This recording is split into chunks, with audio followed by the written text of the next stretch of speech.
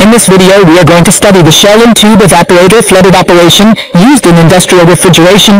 If this topic interests you, stay with us, make yourself comfortable, and of course subscribe to our channel.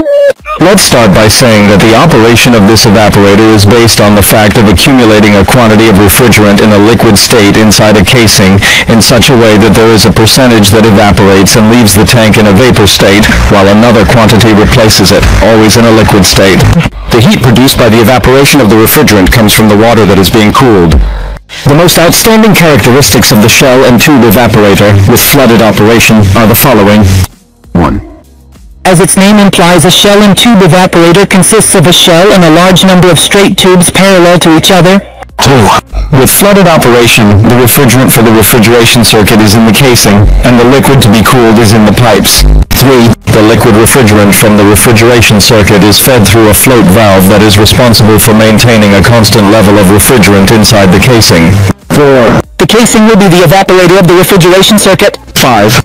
The exit of the refrigerant from the evaporator or casing is located at the top and is always above the level. Therefore, to exit, the refrigerant must be in a vapor state in order to rise and reach the exit point. 6. The expansion valve is in charge of lowering the pressure of the refrigerant that enters the evaporator, but the amount of refrigerant that the evaporator handles is regulated by the float at the entrance, and by the rate of refrigerant that evaporates.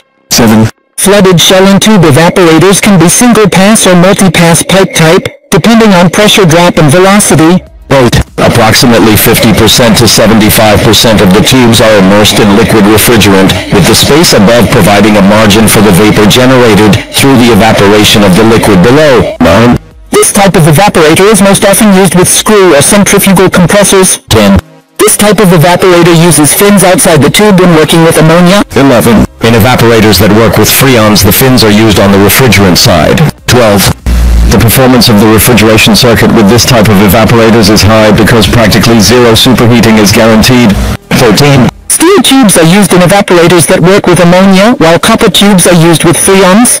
14. The liquid refrigerant that surrounds the tubes. It becomes foamy, and there is also oil foam in a reasonable amount. 15. Since there is a possibility that the vapor exiting the casing may contain liquid droplets in the form of a mist, mist eliminators or a coalescing filter can be used to separate the liquid dots from the vapor. 16.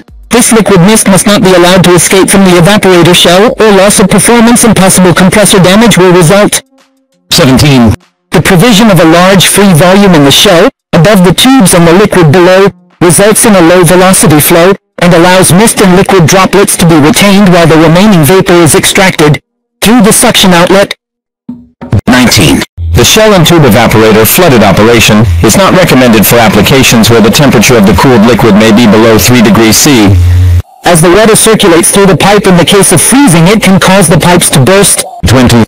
The refrigeration system with this type of evaporator requires a large amount of refrigerant charge. 21.